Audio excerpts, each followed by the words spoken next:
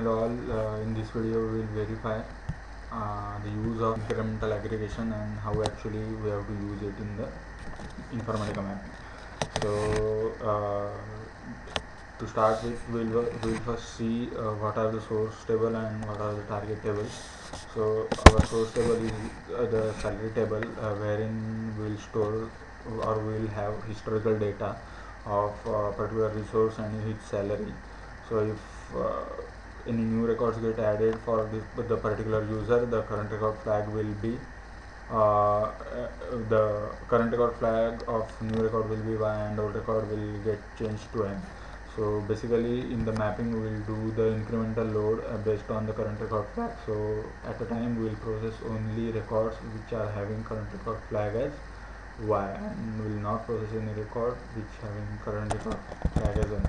And at target level our table will be like this, so it won't have any historical data and it will store the aggregated salary or average salary of particular resource.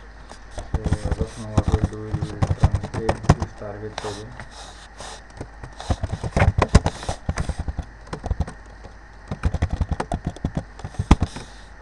And so we don't have any data at target level and there are 4 rows at source level. We'll create a mapping first to insert data from source to target, and in between we'll add the aggregator. So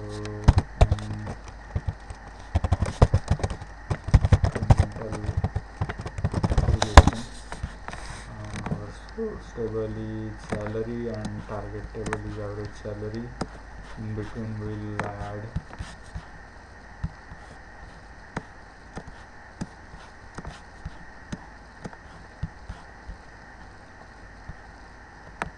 transformation, create aggregator, incremental. So at target level we will be passing only three columns. First we need to add the source qualifier override to fetch only records which are having current record flag as Y. It's under SQL.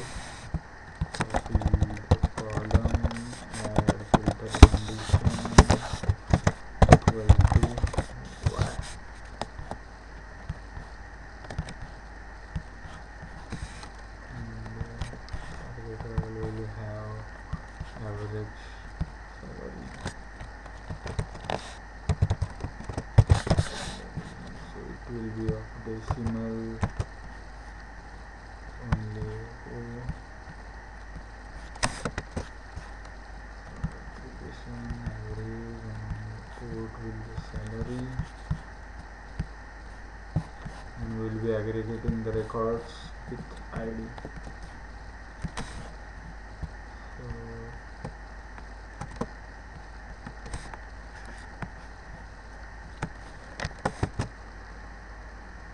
We have done with the mapping.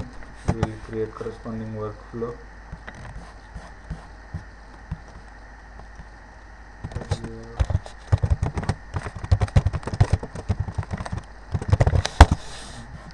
Create the task.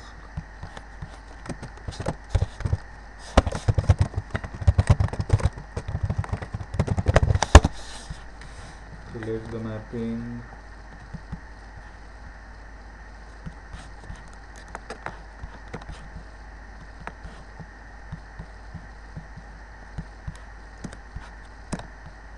Now over here we don't have to change anything at transformation aggregator level, whereas at properties level you just have to select or check this incremental aggregation property.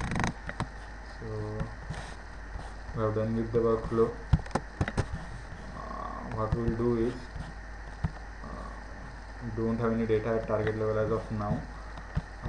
We'll select update over here and we'll change this to normal load, insert and instead of update else insert. So if there are no records at target level, the records will get inserted. So as of now there are no records at target level, so all 4 records coming from the source should get inserted. We'll see, we'll run this mapping.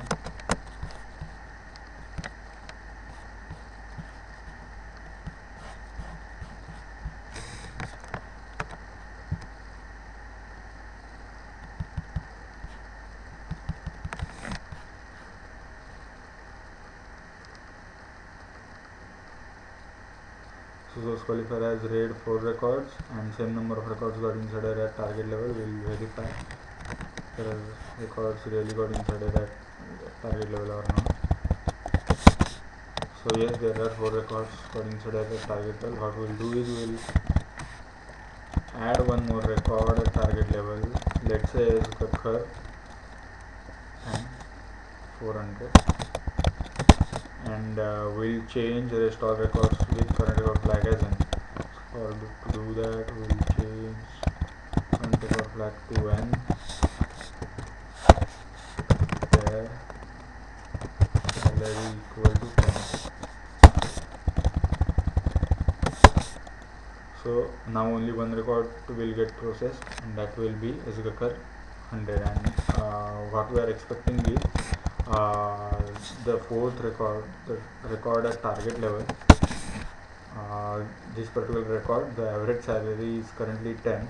So if we add select 10 plus 100 divided by 2,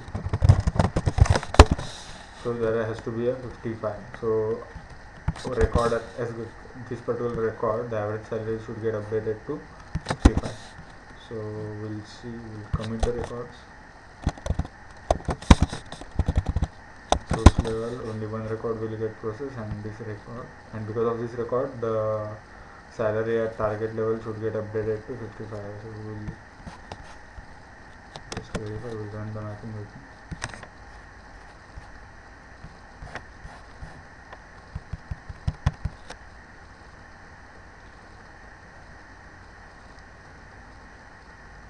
So if you see here, only one record got processed and same number of record got updated or inserted. We will verify that whether it got updated or inserted at target level.